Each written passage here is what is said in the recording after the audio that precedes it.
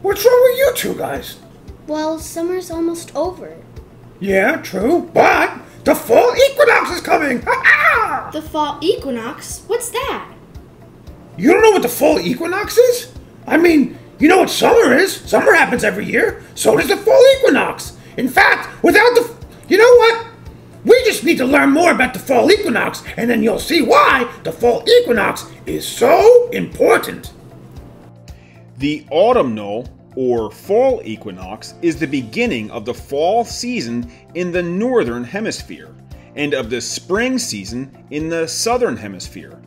And it occurs at the same exact moment everywhere in the world.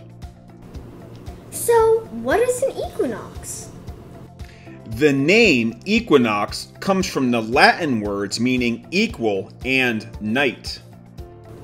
This is because day and night are almost exactly the same length of time during the equinox. You see, when the equinox happens, the sun passes over something called the celestial equator, which is an imaginary line from the Earth's equator into space. The equinox happens exactly when the sun's center passes through this line. When the sun crosses the equator from north to south, this is the autumnal or fall equinox, and the vernal equinox happens when it crosses from south to north. After this happens, the sun starts to rise later, and darkness or nightfall begins to happen earlier. And this stops during the December solstice, and days start to grow longer and nights shorter again. Hey, guess what? Did you know that solstices and equinoxes are related to the seasons each year? That's right, Quinn. In the northern hemisphere, the fall equinox starts autumn or fall in many places around the world. But in the southern hemisphere, it's actually the beginning of spring. And when the autumnal or fall equinox happens in the northern hemisphere, the southern hemisphere calls this the vernal equinox. After the autumnal or fall equinox happens, the northern hemisphere starts to get colder and the sun's rays are not as strong.